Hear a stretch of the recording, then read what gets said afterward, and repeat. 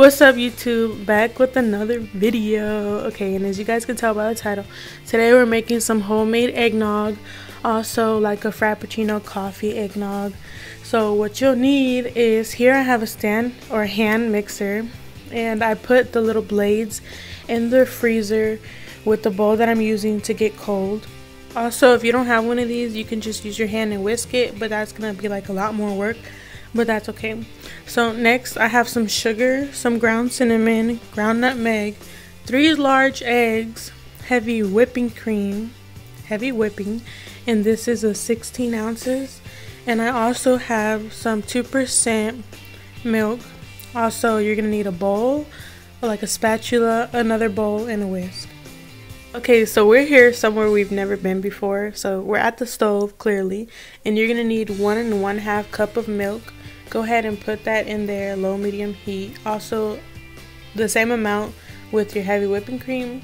And if your stove cooks fast, like mine does, I keep it on low. And then I went ahead and added some ground nutmeg and some ground cinnamon to it.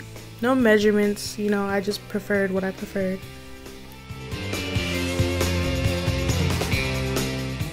And in your pot, go ahead and mix them together. And next, with your 2 bowls, you're going to go ahead and separate the yolks from the whites. And I went ahead and used my hands because it's much easier without breaking the yolks. Next, I added 1/2 cup of granulated sugar and poured it into my yolks and mix them together. And the next step here, I'm just tempering the eggs. So what you had in your pot, pour it in your eggs and stir constantly. And also when you're pouring it in your pot, stir constantly, just so you don't cook the eggs. But at the end, we're still going to strain them just in case. So next comes the yolks and in the pot, and here I had these in the freezer to get cold. You want to add your yolks in there with 1/2 cup of granulated sugar. I added some at a time and then mixed it together. And you don't want stiff peaks, you want almost like soft peaks. They're constantly doing this. This is what I got. And to test it out, just put a spoon in there and then hold it upside down, or you can hold it upside down over your head, and if it doesn't fall, you did it right.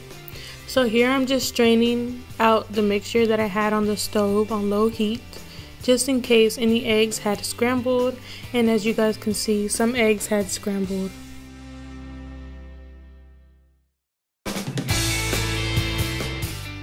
Next, you just want to whisk them all together, and then after this I went ahead and used my hand mixer just to make sure it got everything whisked together.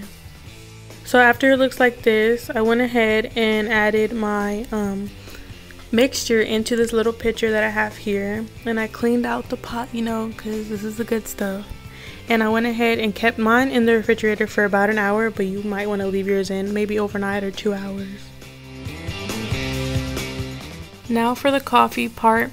This is what I use to brew my coffee. Here I have a cup of ice, and I poured it like 1/4 of the way of coffee and blended it up.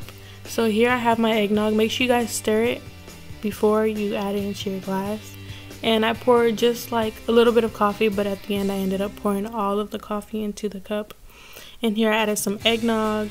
So here is the coffee one, and here is a regular eggnog. You guys can also add like rum to it, alcohol, if you guys would like. I didn't. So I'm also topping it off with some nutmeg, and on the eggnog cup, the regular eggnog cup, I went ahead and added a cinnamon stick. So I really hope you guys enjoyed this video. Please leave a like and comment down below what you guys like to see next from me. Also subscribe, and I'll be back with more videos soon. Bye.